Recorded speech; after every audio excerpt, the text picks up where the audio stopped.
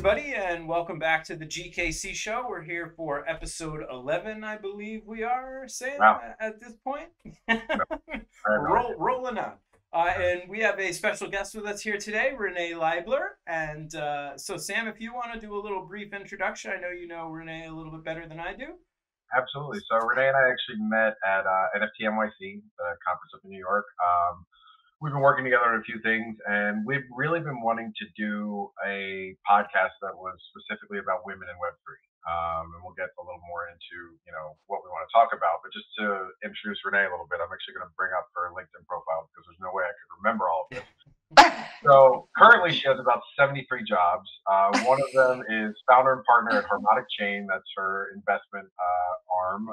She's honorary co-chairperson of the U.S. Commerce Department's Certified Trade Mission for Blockchain and Digital Asset Fund Managers. That is the U.S. Commerce Department. Founder and president of NYU Blockchain Digital Asset Forum, adjunct professor at Stevens Institute of Technology, adjunct professor at Fashion Institute of Technology. I'm not sure how she has time to sleep, let alone join us. I'm really, really excited to have her here as probably among our most smartest and most accomplished guests we've had so far. Don't be too excited because we had Houdini on here. So. Right. So yeah, like I said, today we really wanted to specifically talk about women in Web3, and with Renee as not only a female pioneer in Web3, but a pioneer in general in Web3, regardless of sex. I thought you were the perfect person that I know to talk about. And some of the things, a friend of ours, Renee and mine, named Pamela Norton, is actually testifying before the House Financial Services Committee on some of these issues, and I brought up some of her testimony. Spoiler alert, if anybody watches on a regular basis. So some of the statistics, decentralized and fintech startups raised about $2.1 billion in the first quarter of 2022. And NFT-focused startups raised about $2.4 billion in that same quarter. All across the board, crypto startups were over $5 billion just in Q1. And of that $5 billion, approximately from what Pamela was able to find, and she's very knowledgeable in this, about $7.1 million was raised for female founded and female led companies in the crypto space. Some of that can be chalked up to kind of the bro culture of the VC world. Some of it can be chalked up to just the anecdotal thing that we all see that, crypto is male dominated. There's my cat Leland. He always makes an appearance. Personally, I believe that the best way that Web3 as a whole can move forward, and specifically with the NFT.com community, is to be as inclusive as possible and be as diverse as possible. And so there's obviously inequities going on here that are happening in the space. And I think the best thing that we can do for our community and for Web3 in general is to exploit them and find ways to get women involved, to get a more diverse culture. And Renee, as a leader in the industry, we would love to hear your thoughts and how you think we can do that, and how, as a community, we can help bring more women into the space. Sure. Well, thank you so much for inviting me, first off, and thank you for that wonderful introduction. I do have plenty of time to sleep, by the way. I love to sleep, but I also love to work also. Lots to talk about here, a real lot to talk about. And so, however, one of the things that I would like to start is I'd like to start off as to how I got into the space, and maybe that helps other people as well, particularly women that are interested in getting into the space. So 2014, it was my CTO. I was working on a startup that was in the mobile space, and he said, you need to look into this thing called Bitcoin. And I basically poo-pooed him for at least a good 6 months and said, yeah, we have a company to run, don't have time for that right now. And finally, when I did, I was wowed and, read the initial Bitcoin white paper, etc. And I thought to myself, wow, this technology can potentially solve a lot of problems that we've seen. So, and that's when I decided to take a deep dive into this space, knowing nothing about the space. And then, just like many people, you fall down the rabbit hole and you start to research and research and research. And I'm trying to remember exactly when I got introduced to a lot of the developers in the community. And the reason why I really want to highlight that, it was probably around 2016, as I was doing my research. You know, you're on Twitter, you're on Medium, and you're learning. And I think it was actually on Twitter where I got connected to some of the developers. And not being a developer myself, although in my professional career, I had always been the one. I did go to a technical school, although I didn't become an engineer. I was always the one that connected the technical with, say, sales and marketing or finance. I was kind of the middle person that I could speak both languages. So, so what I wanted to say, and I actually, whenever I speak with young women and try to get them involved in STEM, and particularly this space, I always emphasize the fact that I know that we talk about the bros, but it was the bros that were the ones that taught me in the beginning. And the reason I bring that up is because when I entered this space, which historically, you know, all of the technical spaces, all of the STEM spaces have been male dominated, and we can go into reasons why. But they were the ones that taught me initially. And this space, I think, is so amazing. And I think it's probably because it was born out of open source. And this is, you know, this is my experience, is that if you show an interest in wanting to learn, if you show an interest of wanting to enter this space, there are people out there that will help you and teach you. And that was my experience, which kind of wowed me in that, like, wow, I'm just trying to learn. And I remember in the early days, sitting down, you know, in bars down on in Manhattan on the Lower East Side with a couple of developers that I met and started to become friendly with, and they would sit with me for hours teaching me. I don't understand how this works. I don't understand. What's grin? How does that work? And just, you know, writing and making diagrams for me and really teaching me. And so to this day, I really spend a lot of my time supporting the developers. And I do think that in many instances that the developers in either Web 2 or in the financial industry have somewhat been taken advantage of. A lot of their knowledge has been extracted, and they're not necessarily the ones that have reaped the financial rewards. So I'm very passionate about supporting that community as well. I'm a co-organizer of the Bitcoin Core developers here in New York City, and I really try to keep in touch with that community. So if you're a woman, young women in my classes that I teach, I have lots of young women. I always say to them, this community is very welcoming. If you want to learn, you will be able to find people that will take the time to teach you. Yeah, the people that are doing the real work behind the scenes are very open-minded and accepting people. It's that bro culture that's just on the surface. And to be honest, those people aren't really that involved. They're day trading stuff to make a quick buck here and there. Yeah, but the real nuts and bolts and stuff, those are really good communities. So that's my recommendation. Dive into something. Find a mentor who can teach you, as opposed to just trying to fit in with the social aspect. Yeah, and it's usually those people that are most vocal on Twitter, for example. And I think that's where maybe some of the bad connotations come from regarding the bro culture.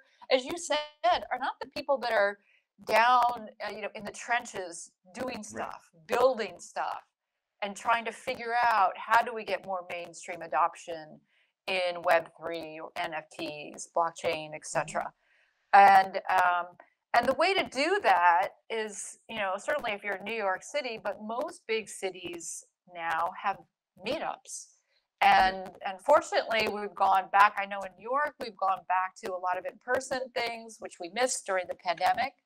But there are tons of meetups that you can go to, and then just show up. Even at our Bitcoin Core Developer meetup, which we have one tomorrow, anyone's invited. And we don't care. You can be super technical, super knowledgeable, or you can know nothing and just want to come and say, hey, I really what is this Bitcoin thing? I'd like to find out something about it. Yeah, I think one thing that you said, Renee, was talking about how since Web3 was born open source, I think the other side of that is born with decentralization is another big piece of it. And kind of everybody's in control. When you look at Web 2 and you look at the birth of the internet, it was companies and clicks. It was Microsoft and it was Oracle and it was Apple, and they were all doing their own thing. Whereas Web 3 was born through collaboration and everybody's working on it, and you're mining and you're making money, but you're a part of the ecosystem. And it's a pervasive thing that you still feel to this day, and I hope continues, that whenever you get in a group of Web3 enthusiasts, people are looking to collaborate. They're looking to work with each other. They're not saying, oh, well, let me hold my cards really close to the vest, because everybody wants to work on a bunch of different projects. And the only way to do that is to collaborate. And that's, I was going to say, that's really the only way that we're going to be able to push this space forward. Because, I mean, right now we're still at the early adopter phase, even though, I teach classes, and even though I teach people 18 to 21, mostly undergraduates, I teach a few graduate classes also, but many of them still don't even know what's a wallet. How do I set up a wallet? And it's still not. Of course we're getting a whole lot better, but it's still not super easy, super seamless. And those are the things that that we're building right now to make it available to everyone. And actually, one of the things that I talk about in my class when I give a whole history of the internet is that Web 1, the initial founders of the internet, their vision was decentralization. And it was later where Web 2 developed, where we had these entities like the Googles, the Amazons, the Apples of the world. We have, a handful, 4 or 5 companies that control most of the data that flows through Web 2. And that wasn't the initial vision of the founders of the internet. So we're really, for Web3, we're really going back to what the initial vision was, and which I think is so cool and so exciting, in that we, so many people have felt left out.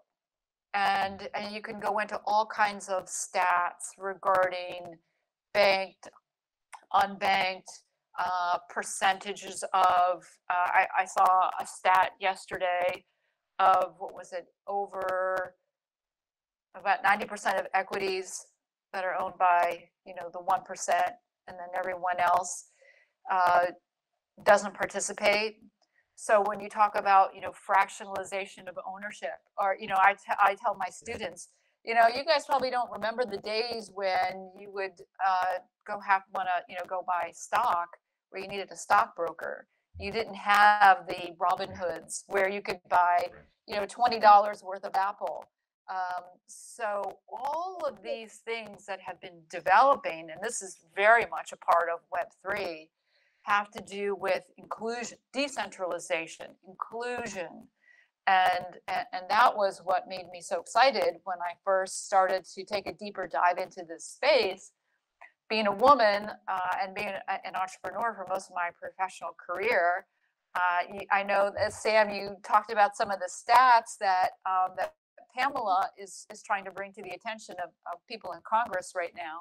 Is that I did experience that. I did experience how tough it was when I was out there in my early days of trying to raise money as a woman founder.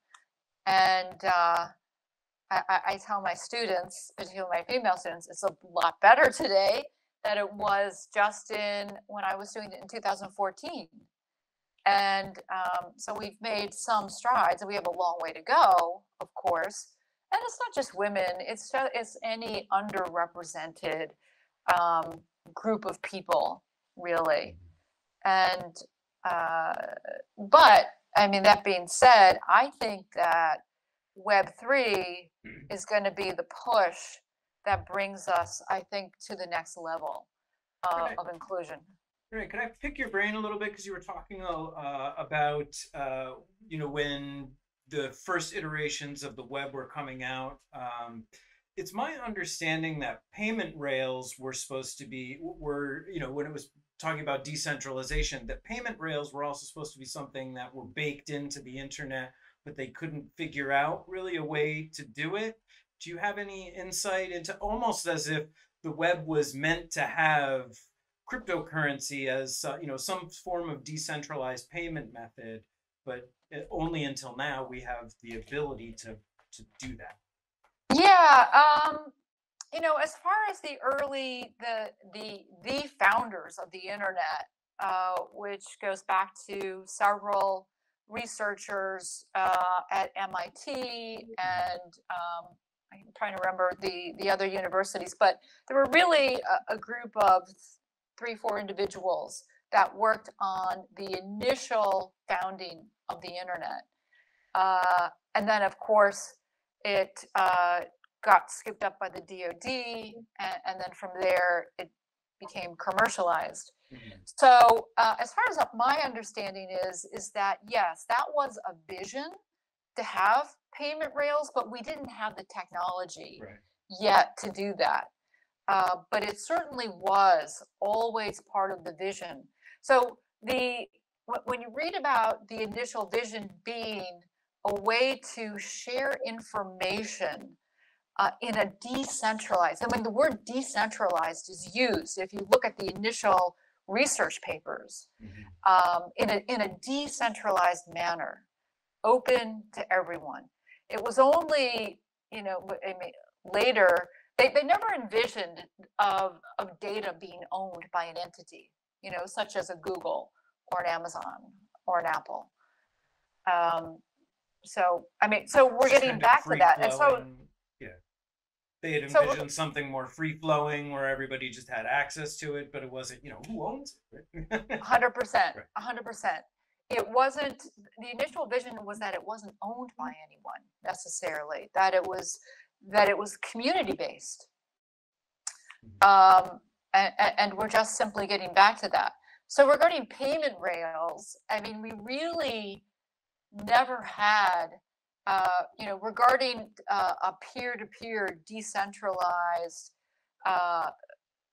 payment system, was the first that we read about. That was, we had a couple different papers and people were looking into it pre-Bitcoin, but the Bitcoin white paper was really one of the first to really detail a method that could actually work.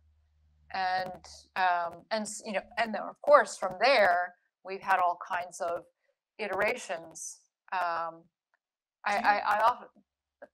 I was just going to say, I often say that many times you say, well, Bitcoin came first and then blockchain. So then when we had blockchain or decentralized technology, then all kinds of things kind of, blossomed off of that. Well, it seems right now that the payment solution is an add-on, is a browser plugin or something like that. Do you see a future in which distributed ledgers are baked into the way the internet works, or will it always be kind of this additional layer that gets draped on top of it? Yeah, good question. Sorry if I'm turning you into a futurist. No, I mean, that's a really good question that I think all of us are trying to figure out. I think everyone has an opinion. My opinion is that we're not going to replace our legacy financial system, but that it will be a hybrid. I think that we'll have that decentralization. We already see DeFi, for example, being adopted and looked at by our legacy financial institutions like the Goldman Sachs, the Morgan Stanleys, the BlackRocks, of the world. They're very well aware that decentralization, DeFi, is something that is going to eventually be baked into our financial structure. So my opinion is that we're going to have a hybrid. It's going to take some time, but that we're eventually going to get to some type of integration. But then I also think that you probably will have alternate rails. And when you look at the countries that have gone through extreme inflation and have had their currencies devalued, like Argentina, Greece, Turkey, you can give various examples of people that have lost all of their savings, all of their wealth because of the devaluation of the local currency. Or the other example is what happens if the person that comes into power in a particular country is a person of is not a good person, right? And starts to take control of whatever you might own or whatever is in the bank. That all of a sudden you can't. If you decide that you want to leave one country for another, you can't take it with you. I mean, we certainly saw that, World War II. It's not impossible for that to ever happen again. But as far as being self-sovereign and being able to have control over, what you own, your savings, wouldn't it be cool to have some type of alternate rail that is not controlled by any central entity? And I think those are the things that are right now being explored, and particularly with countries that are experiencing extreme inflation. Sure, we've seen inflation here in the US, but it's nothing like what they're seeing in Argentina, for example. Yeah, I mean, digital currency is coming. Sovereign nations are going to form digital currencies, but to your point, it's again kind of the hybrid across the board, where there's still another alternative, something that isn't a U.S. or a Chinese or a French or a UK digital currency. There is something else, so you have an alternative, and that's just free market 101. I mean, competition breeds creativity, and it breeds innovation, and it breeds the best allocation of resources. So that's the best for everyone.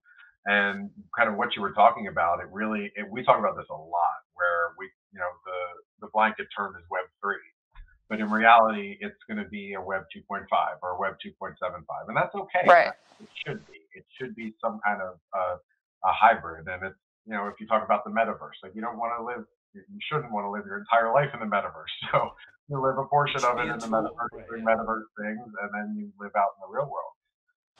But to kind of bring it back, I think some of those Web 2 entities, some of those VC firms, some of those large financial institutions are pulling against the decentralization, even though they understand that they have to hedge. They want to kind of push it off as much as possible, because everybody understands, whether it's Goldman Sachs or whether it's Facebook or whether it's whomever, the more control people get of their data and their digital lives, the less money they're going to be able to make off of it, the less they can monetize it, and the more all of a sudden the market becomes more efficient, because these companies are going to have to compete for our business. We don't compete with each other for their services. They have to compete in order to provide services to us. And I think that's where it becomes, where the beauty of Web3 is, it can be so inclusive, because the best ideas win, the best products win, and it's irrespective of your race or your gender or your socioeconomic background or your education.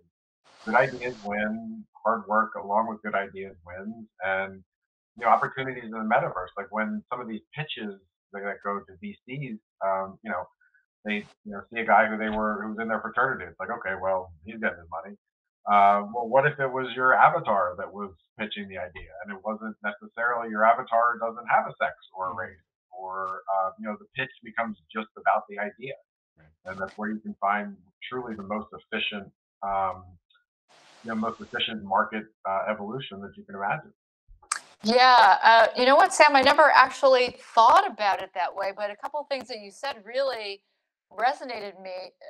I was actually a couple of weeks ago. I was with some of my family members who worked for Apple for a very long time, and they were talking to me about their hiring process. We were talking about inclusion. We were particularly talking about women getting into tech, and she was explaining to me that there's no that for I don't think they ever know. You never have a picture of the person. You never know what their gender is. You just have their details of their bio. So getting back to what you said regarding doing pitches in the metaverse, where I could be whomever I want to be. I don't necessarily have to be the way I look, which is so amazing to think about. And yes, we have lots of stats regarding, and as I said, I experienced this myself, is that people, and particularly in venture capital, VCs have wanted to invest in people that were like them, right? Which is male, young, Ivy League education, white male, etc. And sure, I did experience that when I was out there raising money, and as I said, not that long ago, 2014. And as a matter of fact, there was one time I was raising money, and I brought in someone who was on my advisory board with me when I was pitching. It was actually, I think it was an insurance company. And they were asking me questions that later my advisor, who happened to be a male, said, I can't believe they asked you that. He was like, good call on your answers, but I don't think they would have ever have asked me those questions. Right. And so, those are things that we've had to experience. But that being said, I think that we're making a lot of progress. And particularly if we could do that in the metaverse. I mean, that's the way it should be. So I mentioned Apple and the way they currently hire is that, we're already going there, right? Where you don't have a picture of someone, you don't necessarily see, oh, do they look like me? Then they must be okay. That's the way it should be, and that's the way we're going. And I think even the metaverse is going to give us a whole nother dimension for that. I mean, those are going to be the cool ways, right? That we'll be able to use the metaverse. I think the metaverse will allow you to get the best of both worlds, because while it's great to have a CV and it's great to have information, like you do want to talk to somebody. You want to know if this is a person that if it's a sales position, someone that you're gonna feel comfortable putting in front of clients, not because of how they look, but how they comport themselves. So the metaverse could be an opportunity to have the best of both worlds. You could understand their inflection and how they speak, and how eloquent they are, but also not be bound by this is a guy who looks like me, or this is a woman who does not look like me. Right. Yeah, there Right. are great opportunities for inclusion within the Web3 space, I think.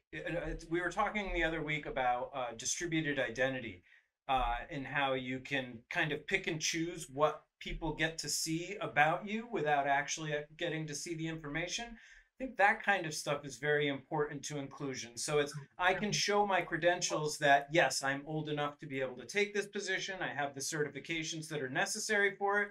But you don't need to know that, I'm a 19-year-old female who's just, or that I'm a 78-year-old guy, or, I think that. So that's actually a really important point to bring out about where we're going in Web3, and we could even bring in, NFTs as well. So currently, unbelievably, we still have to enter a whole bunch of information. Like, say you're applying for a job, right? you have to enter in all of this information, your address, social security number, your birth date, et cetera, et cetera. What if, and this is, we're going to see this, I think, very shortly. What if we had, whether it be an NFT or something that has all of that data in it, but as you said, we can make that visible or whatever information that we want to release to someone, but we already have that identity that we can use anywhere and decide whether I'm going to release my birth date or whether I'm going to release my social security number, instead of having to put this data in again and again and again. And all of this data right now sits on centralized servers, which are, as we know, are very vulnerable to hacks. They're getting hacked all the time. Every day we see another one, which from a security standpoint, we need to do so much better, and we can do so much better. And we're, as far as what I'm seeing is being built, is that we're really, really close to that, where we're going to have a much better system, which is much more secure. And even so from a human resource standpoint, I'd like to think that human resource people are all very good people, but given the opportunity to, if I see someone's address on an application, maybe I'm curious to put that into Zillow, and now I can see, okay, now I have their address, I know where they live, I can find out a little bit more about their socioeconomic status. That might be something that's like, hey, maybe I don't want somebody at my business that's from that side of the tracks.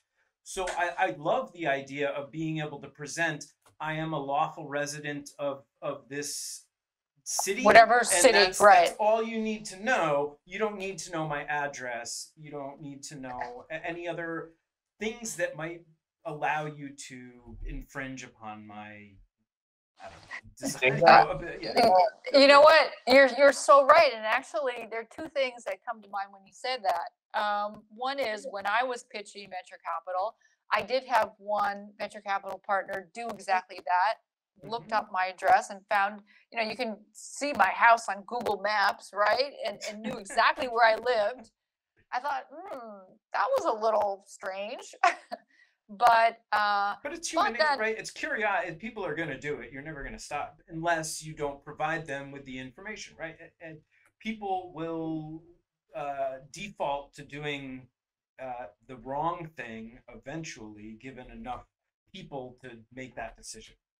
Yes, but I don't know if you saw this week, there was something that came out regarding, it was a professor of color who was having his house, I think he wanted to get a mortgage, and the house was being valued, and he put in his correct information, and the house had one value, and then he put in the information from his buddy who was not a person of color, and the house was valued twice as much. I mean, that hit all of the newspapers.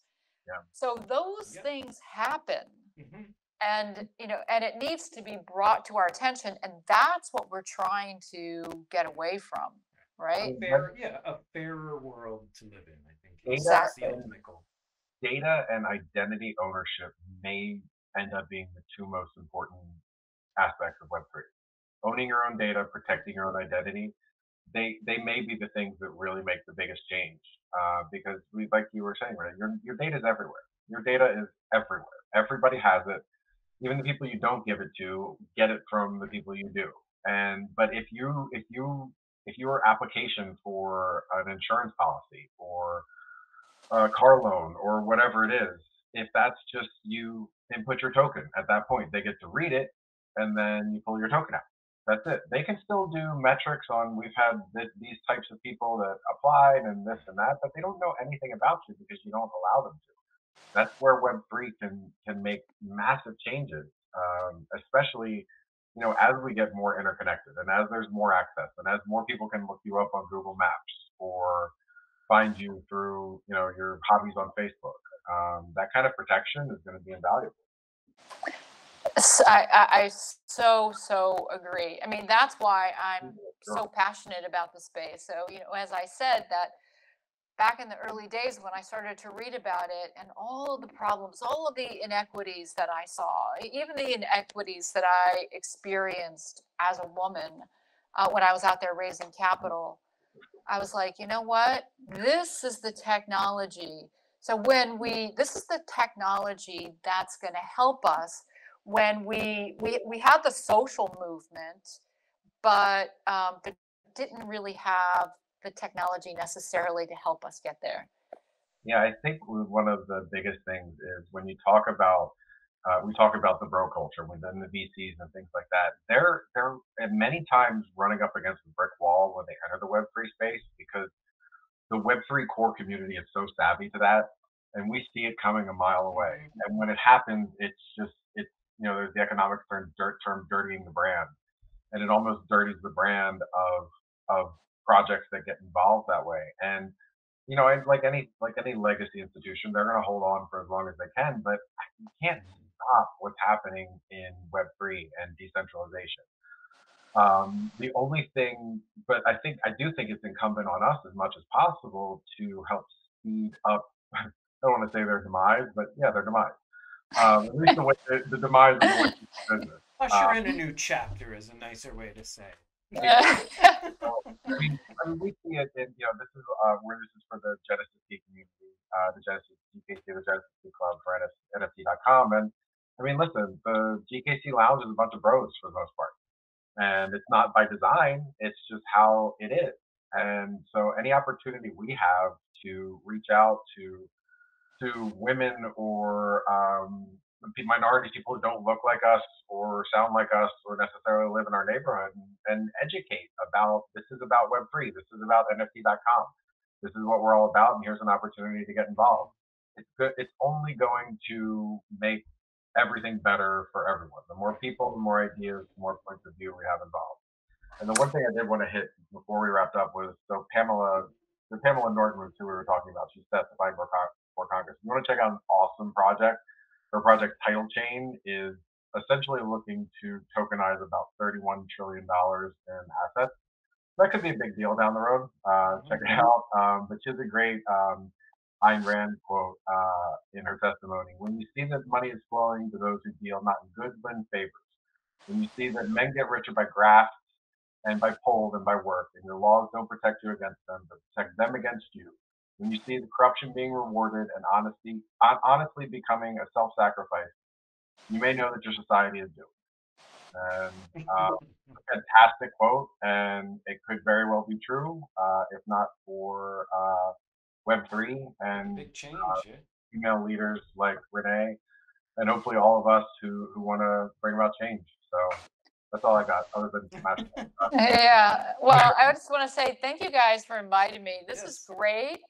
Thank you for having a topic about Web3 and how we can be more inclusive, getting more people, women, other underrepresented individuals into the space. And I just want to repeat, just please come in, find people that you can connect Yes. with. We'll teach you because that's what we want. We want more people in this space. Amen to that. Yeah, go find a good Discord channel, go find a good Medium channel, get into the places where people are, teaching each other, and stay away from the places where people are just trying to hawk something for a quick buck. Exactly. Definitely. Exactly. All right, well, thank you very much, Renee, for coming on. This was a fantastic episode. I think this definitely is something for all of our viewers to chew on. And while they're chewing, they should smash the like button, subscribe, and we'll catch you all in the GKC Lounge in the meantime. But until then, we will see you all next week. Okay, thanks, guys. Have a good one. Thanks, Bye.